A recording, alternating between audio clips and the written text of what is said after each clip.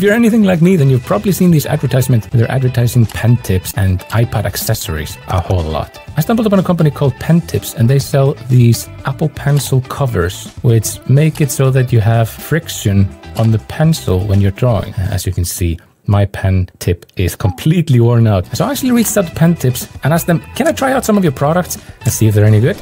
And well, today I got a package from Pen Tips, so let's take a look at what is inside. Let's just roll this out. Let's first try the slip-on pen tips to see what they feel like. Okay, I'm just gonna try drawing something.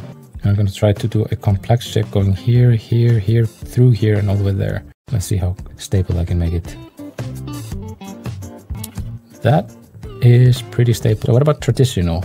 This is basically a brush where you can put down the paint and then blend it afterwards. And this feels more like I'm painting.